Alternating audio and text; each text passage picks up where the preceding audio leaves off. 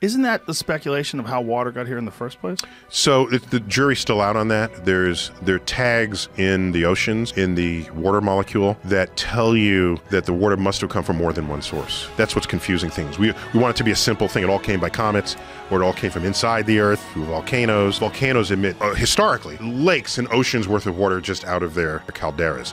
So the problem is, what, as we say in science, overdetermined. There's plenty of comets to have delivered all the water. There's plenty of water that could have come out of volcanoes to give us all the water. But in the oceans, it's clearly a mixture. And so the final word is still out on that.